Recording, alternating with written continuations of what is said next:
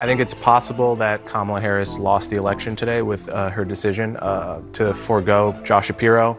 Can't be stated enough. There's no path to victory really without Pennsylvania. CNN gets a reality check on Kamala Harris's presidential campaign. So in this video, we're going to talk about it.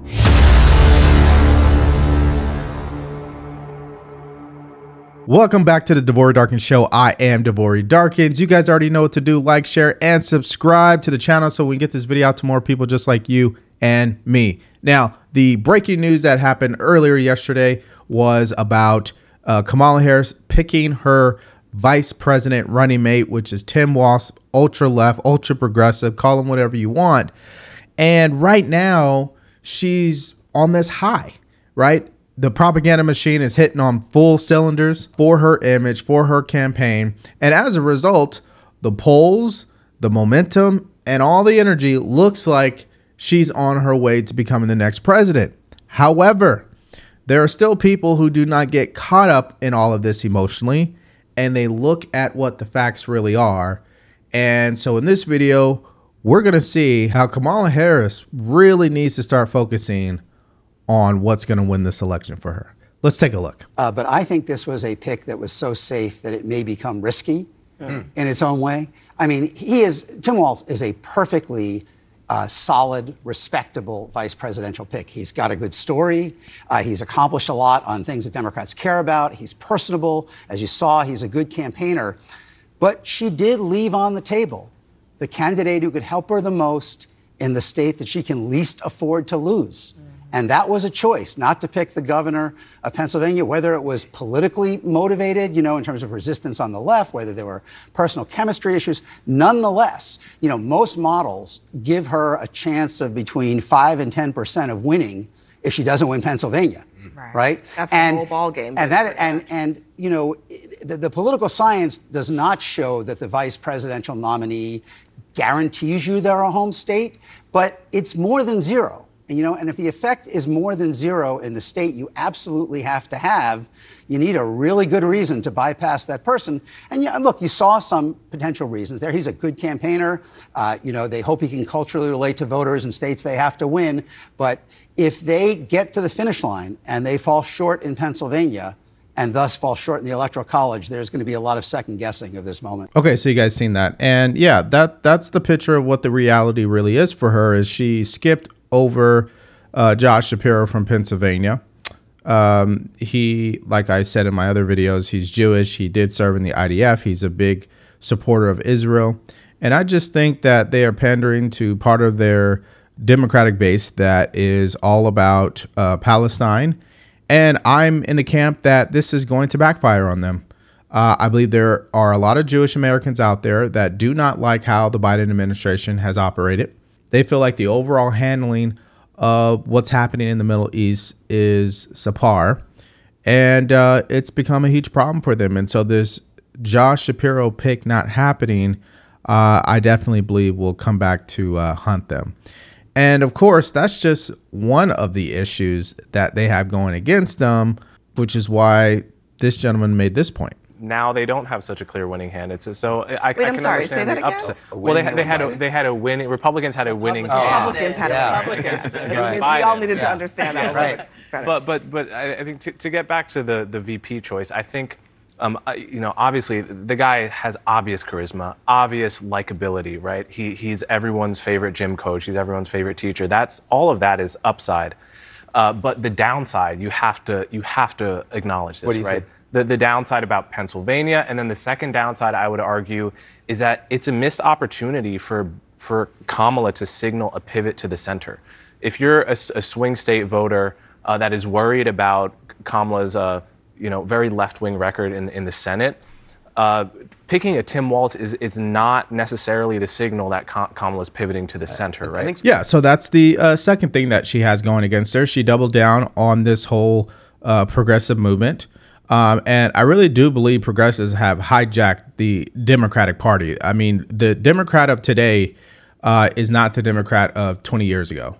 And that's why I believe it's going to backfire on them in this election, because I think there's a lot of Democrats out there that are looking at what's taking place in their own party, and they just are not going to tolerate it. Now, there's always going to be people who are going to fall in line, like the celebrities and, you know, the big donors and the elites. I mean, that's always going to happen. That is a given. Also, the people who aren't going to do their research, they're just going to go based off what the news tells them to do, which is to vote for Kamala Harris. But there's always those people in the middle that's closer to the center that lean more Democrat and also lean more Republican, but they're very moderate. These individuals, I believe, are going to see through this whole propaganda storm. They are going to see that this economy has not been favoring them. And sooner or later, she's going to need to answer some questions. And so picking Tim Walz only contributes to more questions that people are going to have for her. And of course, she has yet to give any answers on what she stands for, what her policies will be, and how she's going to improve the life of everyday Americans. It is time for Kamala Harris to sit down for a tough interview, to stand up for a tough press conference. She wants to be the president of the United States. It's time to answer some tough questions. I mean, President Trump, you can love him, you can hate him. The fact is that if you tell him that he'd be going around the room answering a whole bunch of questions from a lot of hostile media, he's like, all right, sign me up. He's happy to do it over and over again. I think the time has come for Kamala Harris to face the music. Okay, so you guys seen that, and he's dead on. I mean, Trump will debate. He will answer tough questions. He's been doing that ever since he stepped in the White House back in 2016.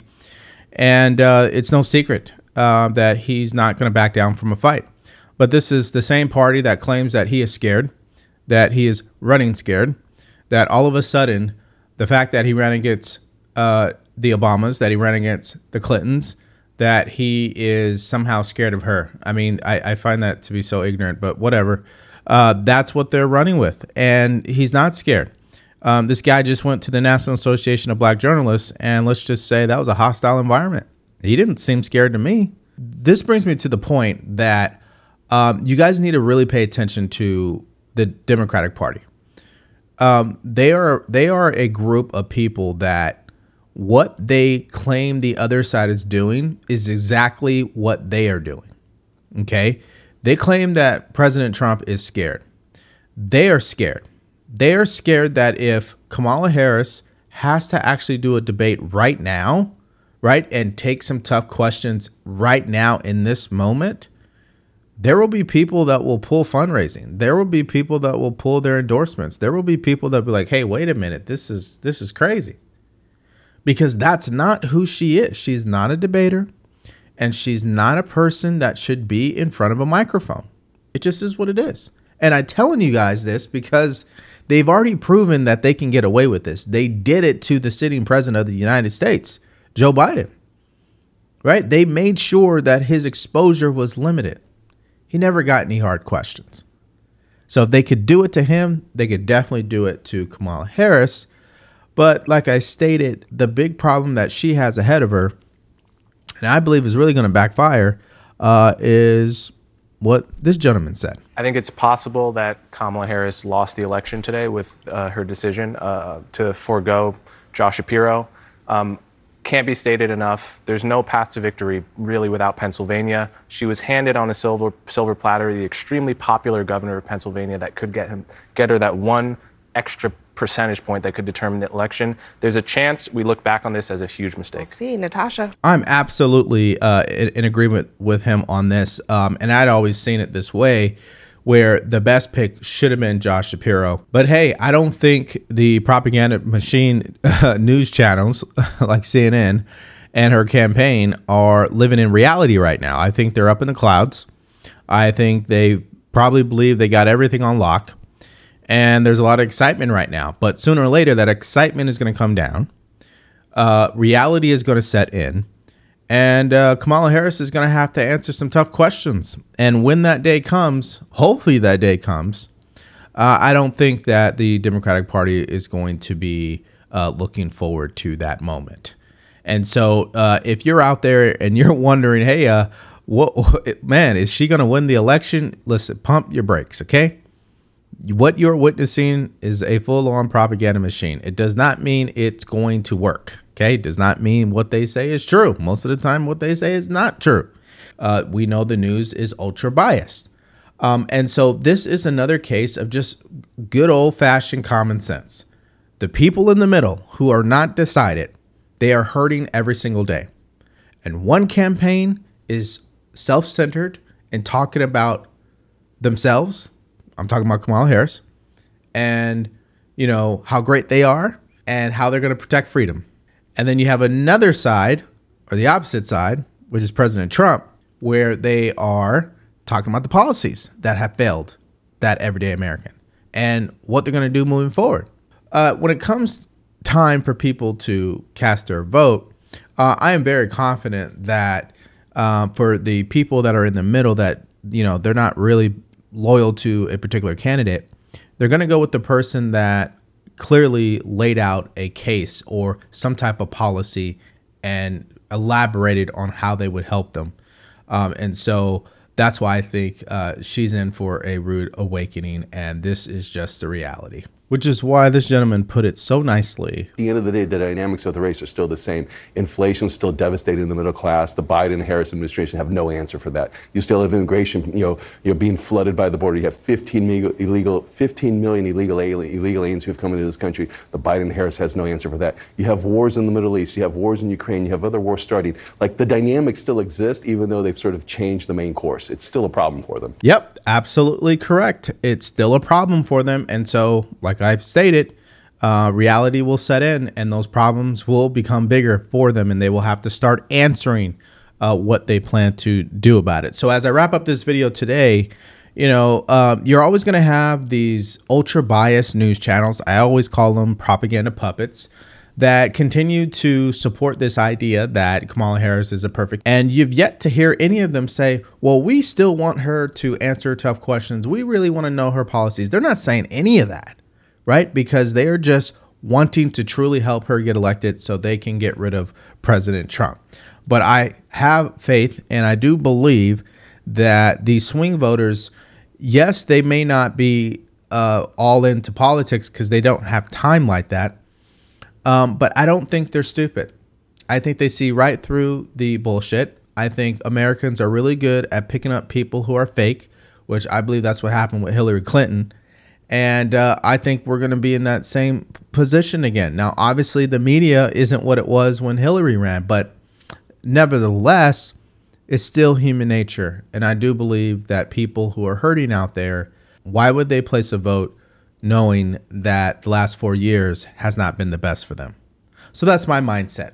What about you? What do you guys think about, CNN getting this reality check about her presidential campaign, right? Everybody's living in the clouds and they've yet to come back down to earth and really see what's going on. So I want to know what your answers are and more in the comment section below. Thank you for checking out the video today. Stay grateful, stay focused, and stay true. Peace.